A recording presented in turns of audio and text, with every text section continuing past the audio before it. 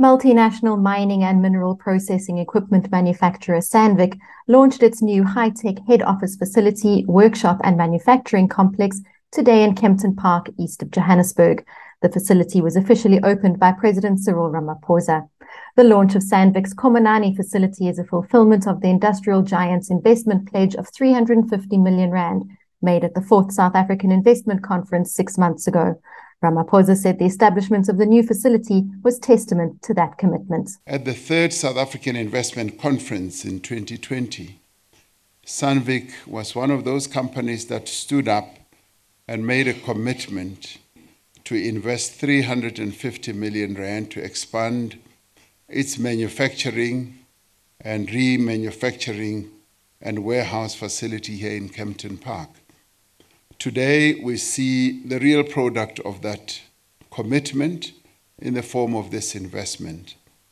In the State of the Nation address, which I delivered this year, I said that government is working extremely hard to attract investment by creating conditions that would enable businesses to come and invest here for both big and small, so that they can emerge, they can grow, that they can also access new markets to create new products and to hire more employees. So the establishment of this facility is a product of what we talked about, is living up to the commitment that Sandvik also made at the time.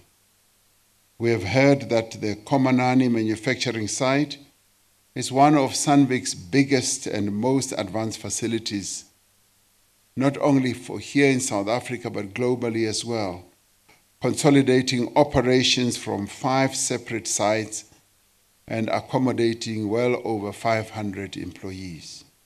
Now, this is phenomenal, particularly during a period when unemployment has been rising, to see that a company that made a commitment just almost 2 years ago, 3 years ago, has lived up to the commitment and has resulted in the creation of so many jobs.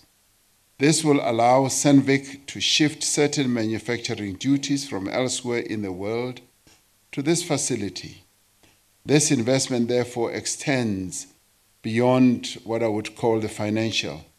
It is an investment in skills, in technologies, as well as in capabilities. It is an investment in people and productivity. And I spent time as I was going around talking to a number of the employees of this company. The investment by Sandvik in local manufacturing capacity is an important vote of confidence in South Africa and in the mining industry.